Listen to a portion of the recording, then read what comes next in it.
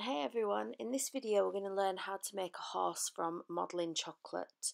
You can use modelling paste if you want to, but I prefer to work with modelling chocolate on this. It just gives it more time to work with. So I've covered my hands in corn flour, just so that the chocolate's not going to stick to my hands, and we're going to push out the rough shape of the horse. So you can see I've got the body and I've got the neck and I've got the head. Now I've taken some modelling chocolate and I've wrapped it in cling film, and that's what I'm rubbing over the horse's shape. It's just going to take my fingerprints out of the piece and leave it nice and smooth. Now once you've got your rough shape, and it does only have to be a rough shape, I'm going to put it on a polystyrene dummy and we're going to put a kebab skewer through the neck. This is just going to help keep the neck up and push it to where I need it to be. And I'm going to use a little tub just to put underneath the nose to stop the nose and the chin bit from falling right down. So you can see I'm using that modelling chocolate in the cling film just to rub out any fingerprints and push that in a little bit just to create the socket for the leg. So the modelling chocolate can go a bit shiny when you're working with it. It's just because it's getting really warm and the fat that's inside the chocolate is coming to the surface, so that's what gives it that look. It does set really quickly, so as soon as you stop playing with it, it doesn't take long to harden.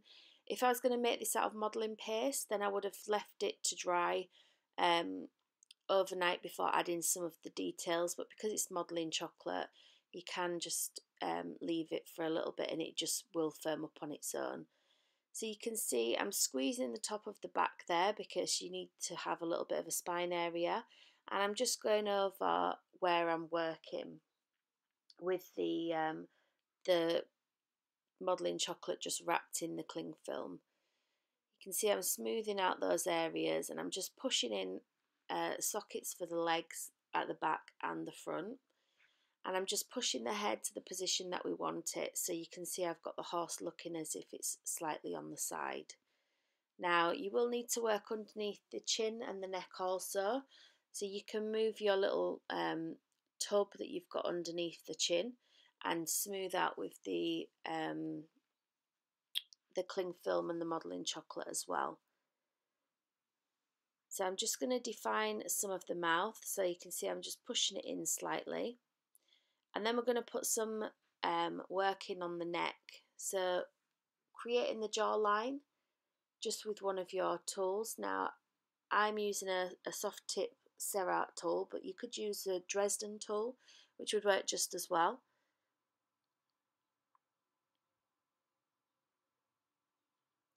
So once you've marked in the area for the side of the jaw, we're going to leave that one to dry. You see I'm just smoothing out some other areas, just rolling that little bit underneath the neck to make sure it's nice and straight. And you can see I'm just rubbing it out again, supporting the head because it is still quite floppy. The my kitchen's been so hot with the weather that we've been having. I'm going to create the line in between the chest there, so you can see I'm just smoothing that out with my tool, and one at the other side, and then smoothing out the middle. You can see I'm just flattening it off a little bit as well. Now this was my first time making the horse. I did actually need it to be white, so I did end up painting it, but if you wanted it to be white, you could add white powder to the modelling chocolate before you start working with it. So we're going to create the nostrils, so you want to push in slightly and then lift out to the side, and you can see I'm just using my finger at the top of the nostril just to go around where the brush is, and that's going to give you that defined area for the nose. So once you've got the nose area in, if you pinch in just at the top of there just to bring it in slightly, and then we're going to put in the mouth. So I have a stitching tool, and I'm using the sharper end of the stitching tool, and I'm just going to create a line that defines the bottom lip from the sort of top of the mouth and then coming around the side. So start in the middle, and it needs to be quite low at the bottom. So you can see that I'm just marking it around, and I'm going to follow that around to the other side of the face.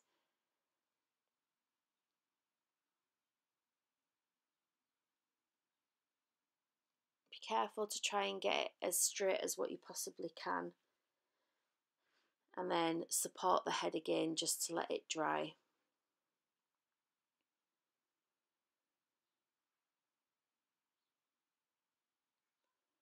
Just going to do the other side of the face. So I chose to do a white horse because the person whose cake it was actually had a white horse. If you wanted to do it with brown, you could use brown modelling chocolate or brown modelling paste. So now we're going to work on the legs. Again, just using a bit of corn dust to put on your hands to stop it from sticking. So if you roll a sausage shape, and then we're going to flatten one side and pinch in, because horses, if you look at their feet after the hoof, it usually comes in a little bit. So you're just going to create a rough shape like that, and then we're going to roll the rest of the leg out to match, and then we're going to push this into the shape that we want. Now this horse is lying down. I have actually got a picture at the side of me of a horse laying down, so I can kind of see how the legs look once they're in that position. So we're going to start with working with the back leg, and it's the first leg that you can't really see. We're going to do that one first. So we're going to bend the hoof and just make sure that it's flat underneath. And then we're going to bend again, and that's going to give the ankle, knee, I don't really know what that part's called on a horse, but it's going to give you the second bend there. And you're going to trim off any excess, and we're going to see how that fits size-wise against the body that we've got. So you're just going to put in a little line at the bottom of the hoof,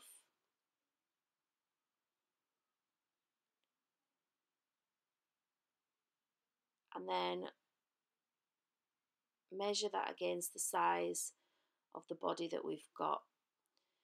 You can put in crease marks for where it's bent just with the back of a stitching tool, and we're going to put in some lines on the leg because that's going to be where the bone almost sticks out. So we want it to be quite close to the body so we can trim off any excess.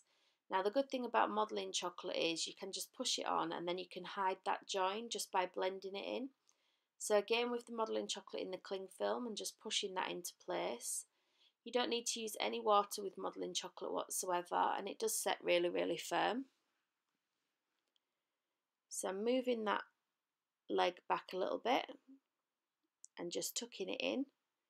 And then we're going to do the same with the other leg. So again, we're going to create the flat edge, and then we're going to taper it in at the ankle. And then we're going to roll it out so that it gradually gets thicker at one side. Now with this one, this is going to be the leg that's laying on top of the leg we've just done. We're going to use the same method we did before for bending it, but you need a bigger bulge at the top of this leg, because that's going to create the, I don't know, the thigh area at the top that's stuck to the body. And when you're doing this and you're putting it on, you're kind of pushing it into place so the edges become a little bit thinner and the bulk of that fatty bit is in the middle. So again, you can mark on the hoof and mark on the lines for the bones. If you ever look at like a horse's leg, it's quite tight over the leg, and you can usually see the bones and there's like a dip. So you can push it in with your fingers just like I'm doing, and that creates that extra piece there for the leg. And then using that just to smooth over the join. Now the join doesn't need to completely go, because if you look at a horse when it is laid down, there is that area that seems kind of separate from the rest of the body, but you do want to smooth in the join. can see I'm just going over it there just to give it a little bit more definition, and then just using my finger to smooth.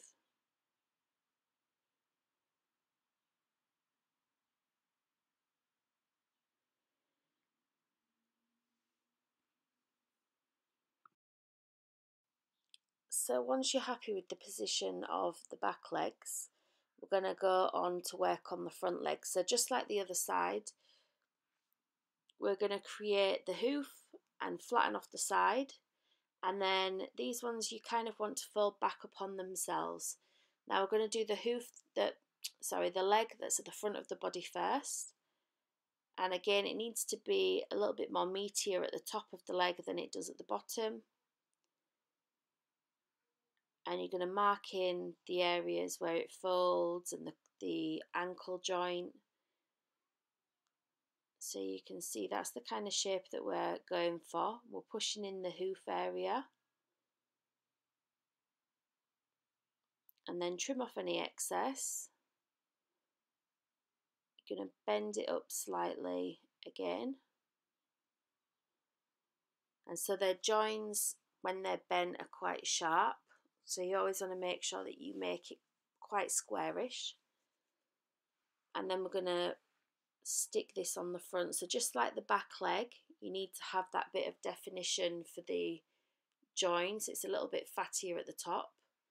We're just going to push that in place and then smooth over the edges. So I've got a Dresden tool there that I was using just to push up. Now the body of the horse is drier now and firmer, so that makes it easier for the blend. And don't worry about when you're working with the modelling chocolate if what you've just added looks darker than the rest of the body, because that will happen because the rest of the body is slightly drier, slightly firmer. Once it all dries together, it will be the same colour. Now, like I mentioned earlier with this one, I made the horse and then realised that the modelling chocolate's kind of a bit of a yellowy white. It's not pure white, which is what the horse was that I got sent the picture of. So I ended up having to paint this with Sugar Flare white. I think it's a extreme white or super white powder. I will put the link in the description box below.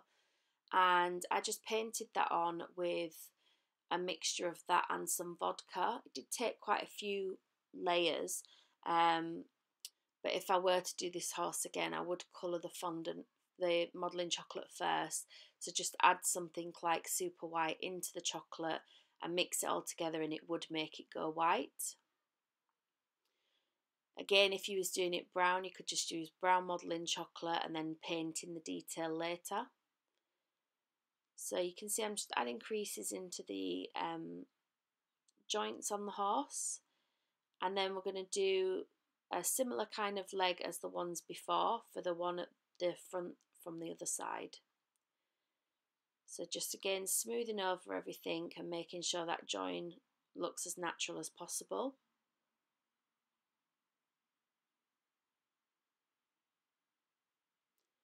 The good thing about modelling chocolate is if you've made an error, or if you don't like anything later on, you can sort of put your hands on it to warm it up, to rework on it, to amend what you've done.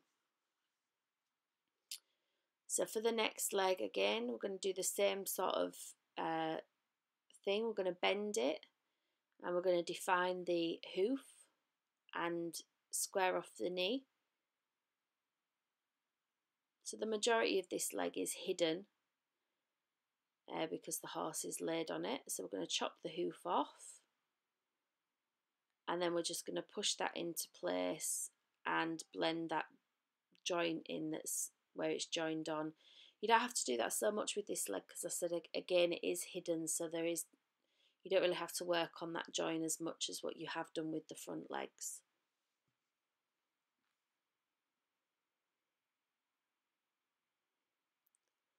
So you can see I'm just pushing it into place with the Dresden tool and smoothing it off with my modelling chocolate wrapped in cling film.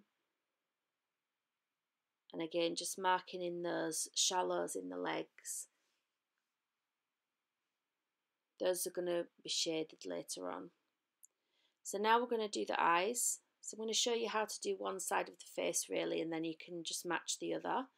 So just a small hole for the eye socket, and we're going to put some black modelling paste in there and just flatten that off slightly.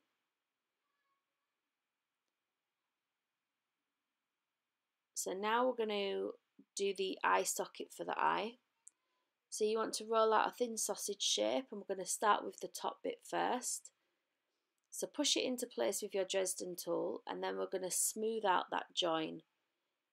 So you can see I'm pushing it out to the side, and at this point the head is quite firm, so it's easier to push the excess chocolate off and blend that line in. And you want to be careful that when you're doing this, the part of the top is not falling down over the black bit for the eye. So you can see I'm pushing it up, and then I'm taking off the excess, and every time it comes down I'm just pushing it up again. And once you've done that bit, we're going to do exactly the same for the bottom bit. So we're going to roll another small sausage shape, and you're just going to place that on underneath, and then again using the same technique that we already have done, you're going to pull that join down slightly so that it blends in. Again, making sure that it's not going to cover that the pupil that we've got. So we did the circle, and we added the circle bit of black in the middle for the eye, and then when we're doing this, it's changing the shape of the eye now, so it's not a circle, it's sort of like almost like an almond shape. It's fat in the middle and it comes to a point at either side. And once you've done one side, you can then pop over and do the other eye in exactly the same place. So now we're going to take some more modelling paste and just roll sort of like a teardrop shape, and use your Dresden tool to create the fold in the ear. So you can see I've pinched the bottom, and we're just going to take out this kebab skewer. So I think I tried to cut it and it wasn't coming out, so I twisted it and it just actually popped out of the body. I really need to get some sharper scissors to be able to cut, but you can see that I'm just twisting it at the same time, and it just came out of the head. So whenever you've got something like that in, if you twist it, you cause less damage to the body. Take off that nib at the top, and then we're going to put the ear in place. So picking up the ear and pushing it into place, and then I'm just going to smooth out where the ear joins the head. So I'm just going to push that bit in, and then just re-go over the point. So you're going to do the eye and the ear the same for the other side. I'm putting a cocktail stick in just so it supports that neck a little bit as well, because as I'm working with it again, it's getting hot from the heat from my hands. So now we're going to work on the hair. So just going to take a rough blob of modelling chocolate, and I've got some scissors, and I'm just going to cut some lines in there, and this is going to create the fringe for the front of the horse's hair. So you can see it's just a rough shape that I'm cutting. I'm going to pinch it together, and then we're going to trim off the excess, and then I'm just going to place that on the top between the ears and push that into place. So once it's pushed into place, you've blended it in. You're then going to take, I think it's called a scriber needle. Again, I will put a link in the description box for everything that I've used. But then you're just going to, where you've blended it in, you're just going to recreate that hairline again at the top. So you can see where I've blended it out, I'm just joining that back in again just to give it a bit more of a natural look and more texture as well. So now we're going to do the mane. So again, roll out a sausage shape and flatten it more at one side than the other. And then just take some scissors and we're just going to cut in on an angle, and this is going to create the mane. So it doesn't have to be too neat because obviously it is hair and we are going to go over it again anyway. And then you're going to place that, just hiding it behind the ear at the top, and you're just going to push that into place, obviously hiding the hull from where we've had the support in there. And then you're going to, just like before, take the scriber needle and you're going to create the hairline towards the fattier part of the hair that's stuck on for the mane. And you can fiddle about pushing the hairs that lay on the horse's neck into position. So you can see I'm just blending in that one side.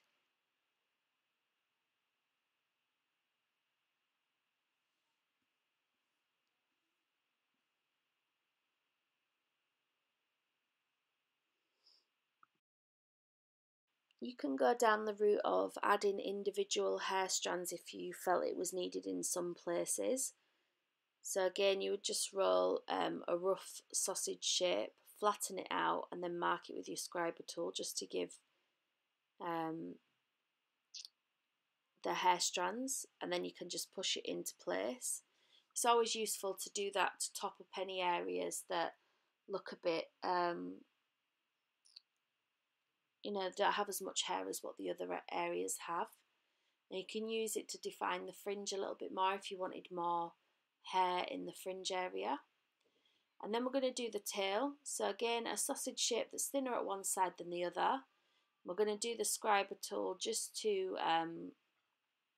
create the illusion of hair, just pushing it out at the bottom.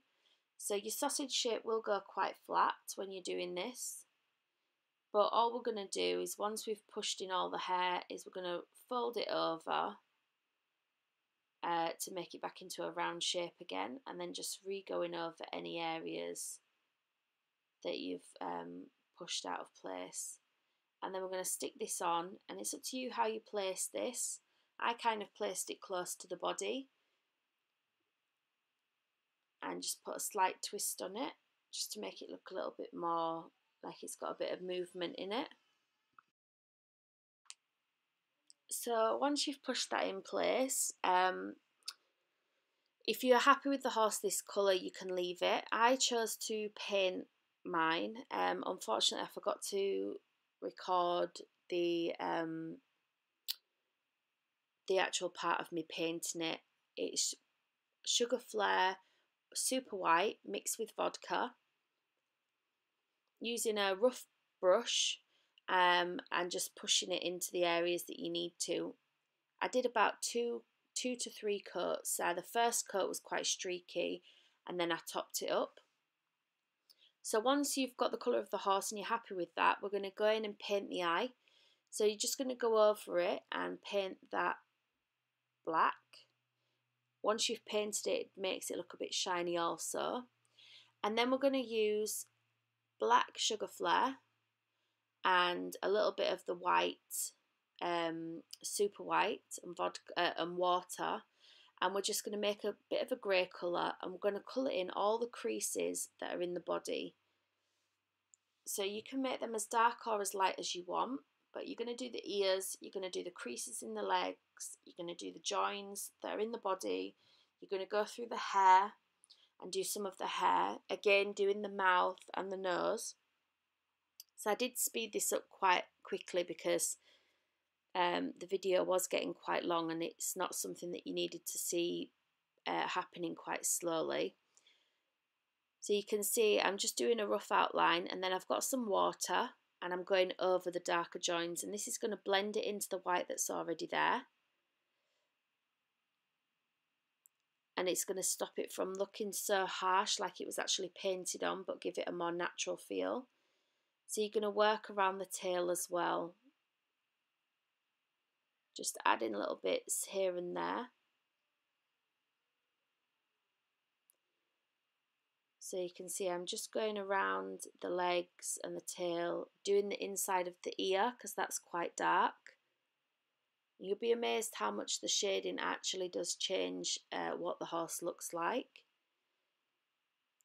So again, just doing the jaw line, the lip line, and then I'm using quite a fine brush at the moment to go over everything and to paint into those creases. But later I will change to a thicker brush. You're going to shade around the eye area as well. And don't worry about any areas that you think it's too dark or you've put too much on, because you just literally add a little bit of water, put a little bit more white on, and it'll just blend in that area really nicely. So you can see I'm just painting inside the nostrils and doing around the mouth again. So inside the nostrils wants to be quite dark, but then and the area around the mouth is quite dark, but then you want to blend that area in so it's not just a dark line, it's a fade, which is what we'll use the bigger brush for in a bit. So you can see I'm just going over that area with a bit of a lighter colour where the join is, and just painting again around the eye. So you can see I've switched to a bigger brush now, and instead of painting I'm dabbing the area and switching back again to the smaller brush just to go in to add a little bit of darkness.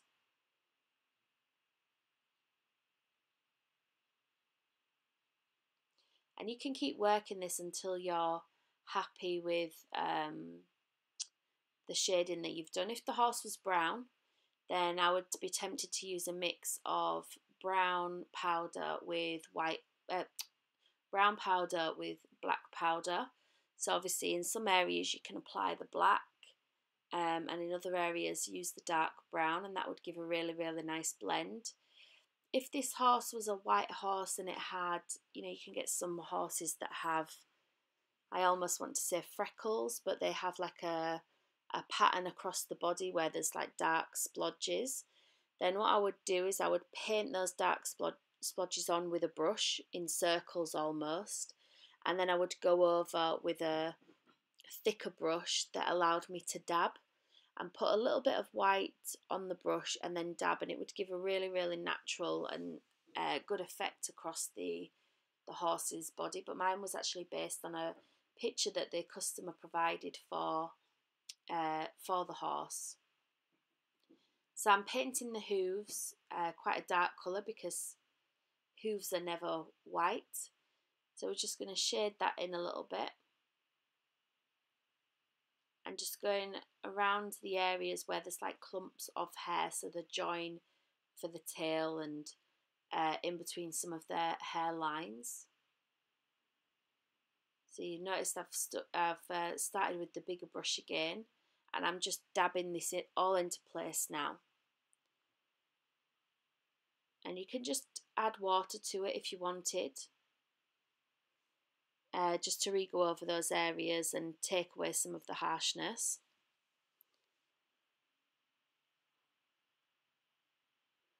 So I do hope you liked today's tutorial. You can see the cake that I ended up making with using this technique. If you did like the video, don't forget to give it a thumbs up or comment below. And if you'd like to see any of my other videos, please click the links on the screen now. Thank you.